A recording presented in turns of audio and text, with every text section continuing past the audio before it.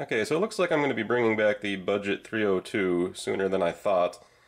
I thought I had a different engine lined up to do some videos about and a series about, but it didn't work out. I didn't get that engine. So in the meantime, we'll just bring the 302 back and talk about some more stuff that I want to do with it. Now, in the time that it was off the dyno, I heard some people talking about the differences in the distributor gears between a non-HO engine with a flat tappet cam, and some people say that when Ford went to the roller cam, they used a different distributor gear.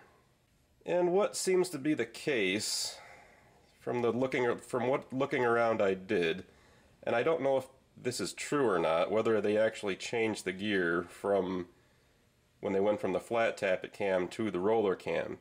But there may be some merit to this, and the reason there could be some merit to that is that in general, a flat tappet camshaft is made out of an iron casting.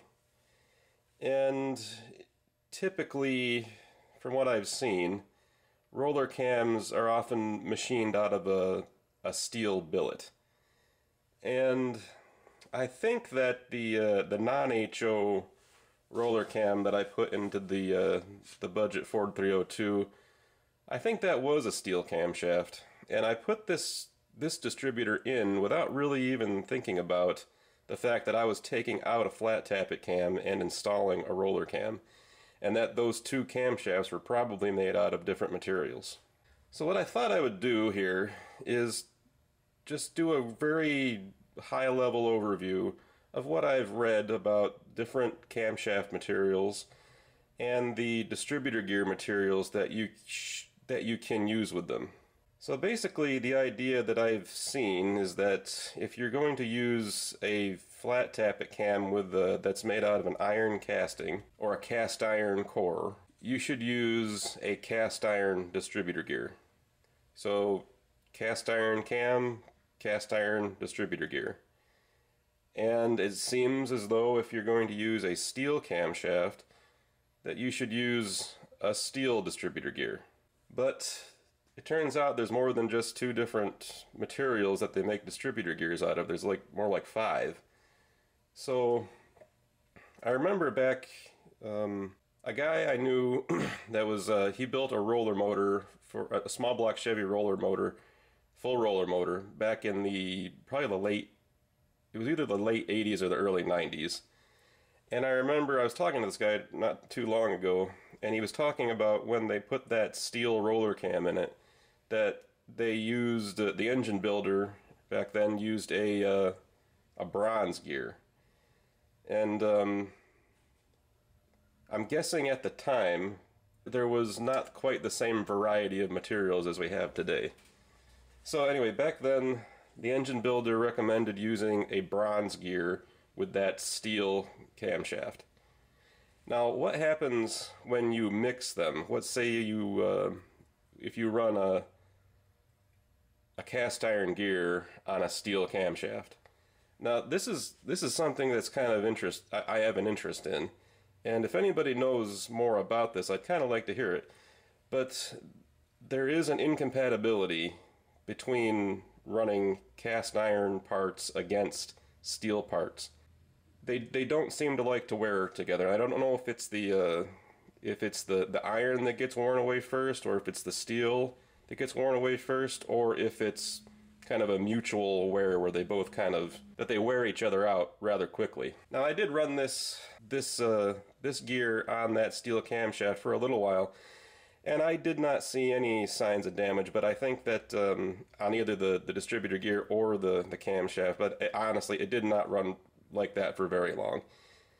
And there's something else about that distributor gear that I want to talk about later. But so far, what we've got in terms of distributor gear materials is we got steel, we talked about cast iron, and bronze. And I guess back in the day you used the bronze on a steel camshaft. But the problem with the bronze was that it would save the camshaft, but eventually that bronze gear would wear out. And from what I've been reading is when people are advertising their bronze gears, they say not, well, and at least in the one situation I looked at, it said in the description of the bronze gear, it said it's not for extended use. So what would not for extended use mean? That to me would mean a racing application, an application where the engine just doesn't run for long periods of time, as it would in a street car, for example. The next one that I've heard of is they're composite gears, and if anybody's had any experience with those, I'd like to hear about them too. And I'd like to hear about how they hold up, because just the idea of using something like that, a non-metallic gear in a relatively high loaded part, it just, I don't know. Anyway, if you've used one, I'd like to hear about it, so make a mention of it in the comments. I'd like to hear how those work out. But I can't remember what the composite gears are compatible with. My guess is they probably would work on either, but I don't know that for a fact. And then the last distributor gear material to talk about is a melanized gear. And from what they say is that you can use the melanized gear, and I'm guessing that is melanized steel. What I think melanized is a type of surface treatment. And I've heard it might be like a type of nitriding or something like that. But it's a surface treatment that they do to the material to improve its wear characteristics. But from what I've been seeing is the melanized gears are compatible with steel or cast iron or ductile iron camshafts. Which, and the nice thing about the melanized gear is that you can use it on most any camshaft, and it's including your steel camshaft, without having the wear problems that you run into with a bronze gear. And I first heard about the melanized gear a couple of years ago. We were putting together a 454. It was a Mark IV 454, so the first gen big block. And we were doing the roller cam. We did a roller cam conversion on that, and that was a billet steel roller cam. And I looked into the manufacturer to see what kind of distributor gear they recommended for that camshaft, and they recommended a melanized gear. Now, what's this distributor? Well, this is the distributor that I took out of the budget Ford 302 out of concerns about whether or not I had the right distributor gear in it. And I heard that, and like I said, I heard that these engines could come with either a cast iron gear or a steel gear. So this distributor came out of an engine that came from the factory with a flat tappet cam. At least I'm 99% sure that this is the distributor that came with the engine from the factory. So I gather that this gear here was meant for a flat tappet camshaft. So what I did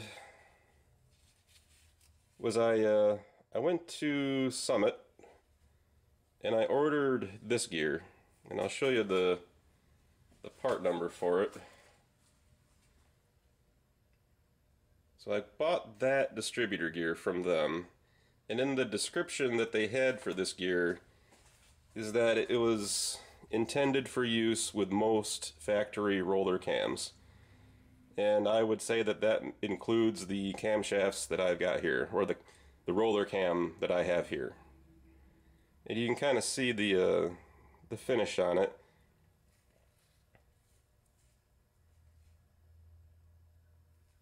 You know, it looks like something you'd see that would be machined out of steel.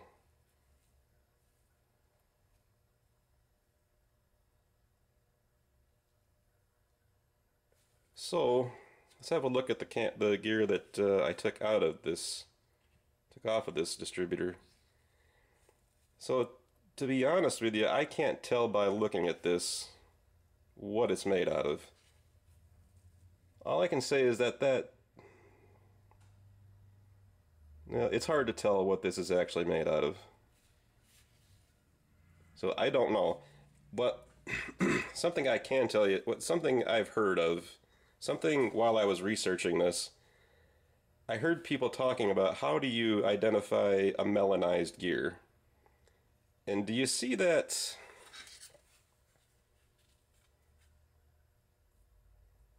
that roughness to that, the roughness in the surface, that dimpling there, that kind of looks like it might be melanized. So, but the other thing that that could be is just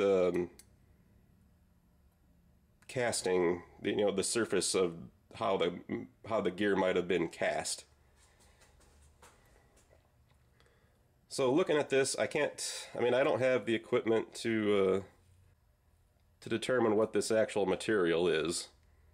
I mean, actually kind of looking at the way the luster on that, the way it's shining,